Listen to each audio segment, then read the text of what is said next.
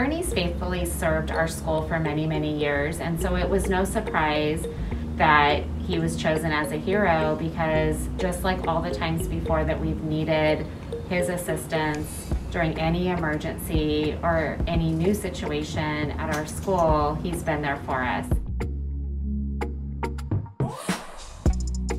What do I love about my job here at Killybrooke? It would have to be just working with everybody here. We stick together, and we've been through a lot here at the school. The most memorable experience I've had here at Killybrooke would have to be some of our students that have gone on now to high school and some that have graduated. I said just to hear their stories when they come back, and just to tell me that, oh, Mr. Ernie made a difference, and things that you talked to us about and told us about, it did make a difference in our lives, and that means a lot to me.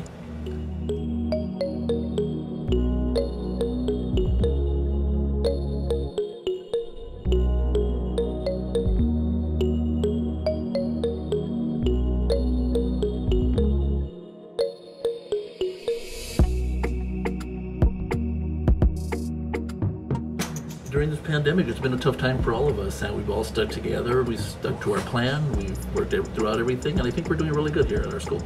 Ernie is a school hero in that he's really gone above and beyond during this pandemic.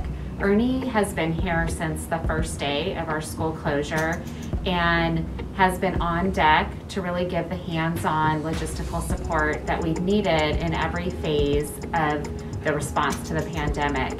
At the beginning, we were grappling with how to get students all the materials they needed, such as Chromebooks and all of the textbooks in their desks.